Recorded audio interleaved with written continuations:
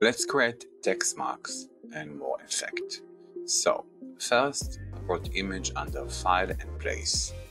After that, I'm going to hold the Shift to make the image bigger. I'm going here to type. Let's type some letters and make this bigger. I've hold Shift. Now, I'm here. The text needs to be on the top of the image, and then you can select this and do Make Clipping Mask, or right click and release Clipping Mask.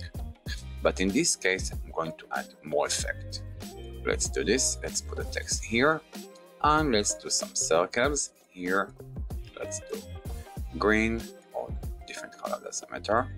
And let's duplicate, Alt or Shift together, or Option in Macintosh. So I'm going here. I'm going to put this like that.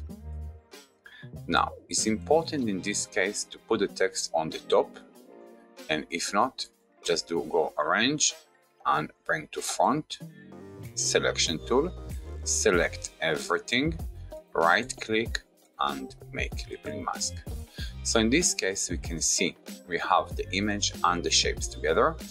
And if I'm going to do Stroke, Windows and Stroke here, we can see we can add stroke to the lines and to the shapes. So let's go here, do 1, we can see here 2, and we can change the stroke.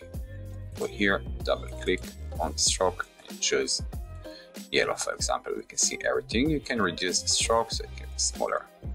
Thank you.